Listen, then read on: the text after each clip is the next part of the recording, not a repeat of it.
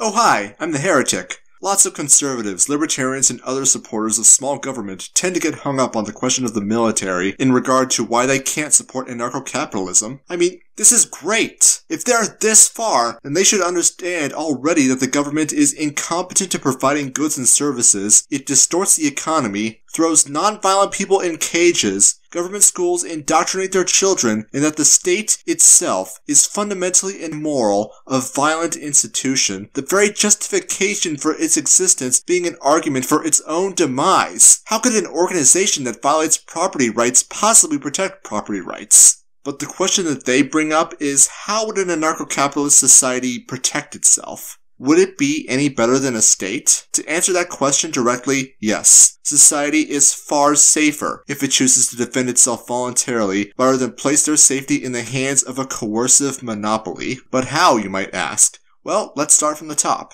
We should also deconstruct the idea that the state needs a military at all. After all, what is the military-industrial complex protecting us from? ISIS? That wouldn't exist but for statist military aggression. The Korean War? The American Civil War? Or both world wars? The Vietnam War? Name the war that needed to be fought in US history, and responses to state aggression don't count, as they make my point about the state. Go on. Oh wait.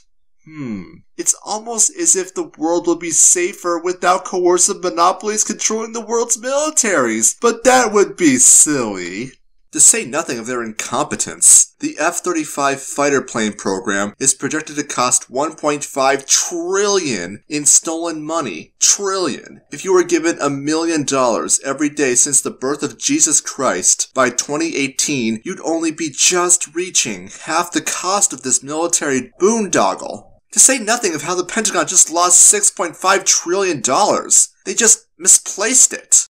As the saying goes, an ounce of prevention is worth a pound of cure. If we can prevent a war from starting in the first place, then questions about the army are moot. An anarcho-capitalist society will be a society that applies the non-aggression principle consistently. They won't be looking for conflict. They'll be looking to trade, an exchange of goods across borders that benefits both parties. They'll be incentivized to de-escalate foreign relations and come to deals that benefit everyone. Now, foreign policy can be confusing, and things that a lot of people do don't always make a whole lot of sense. But I can guarantee you that most foreign leaders don't act randomly. They aren't Emperor Caligula declaring war against the Atlantic Ocean and claiming victory when they bring some seashells back to Rome. Why would they not attack a anarcho-capitalist society? Well, why would they? It's not in their interest to do so, any more than it's in your interest to attack a grocery store employee. If goods aren't crossing borders, soldiers will. Anarcho-capitalists want trade that benefits everybody. Given that potentially hostile states benefit from trade as well, why would they want to attack in the first place? It makes no sense. Now, why can we trust foreign powers to hold up their end of the agreement? Because, again, it will be in their interest to do so.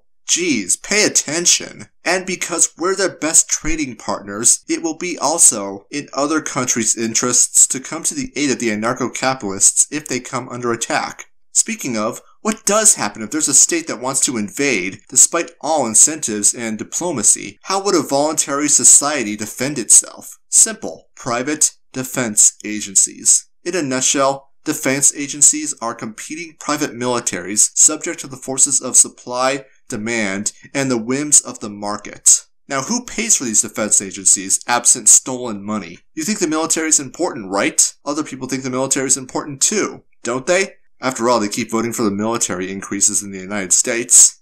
If people think it's important, they'll pay for it. What's wrong? You don't think you can make the case about why people should pay for the military voluntarily? That says more about you than it does private militaries. Not satisfied with that answer? Well, it's businesses who will pay for it, probably. They have the most to lose from foreign invasion. Why wouldn't they pay, $15 a month to keep a deterrent towards predatory foreign powers up? Hell, why can't they own an anti-missile battery to shoot down that ICBM that Al-Qaeda just launched at them? But let's say we have a state invading the country. If there is a clear, present, and obvious threat, the demand for private defense agencies will skyrocket. Unburdened by a coercive monopoly, technology and manufacturing sectors will produce the most advanced weaponry the world has ever seen. Defense agencies will be able to buy these weapons at a fraction of the cost of the invading state. The strategies that they would come up with, free from political concerns, would be towards ending the conflict as quickly and cost-efficiently as possible.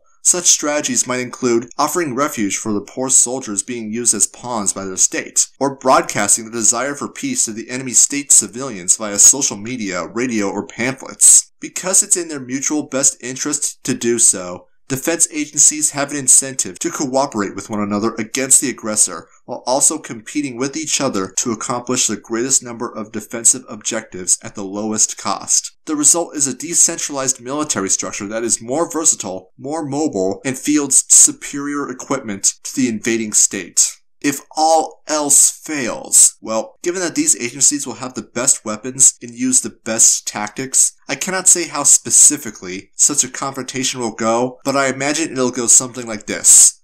Boom! Now let's be realistic here. A network of private defense forces does not make society completely invulnerable to conquest from larger, more powerful armies. All I'm saying is that a voluntary anarcho-capitalist society will put up a much better fight than if they put their security on the shoulders of a coercive monopoly. So, how would a voluntary society defend itself? Better than a state ever could!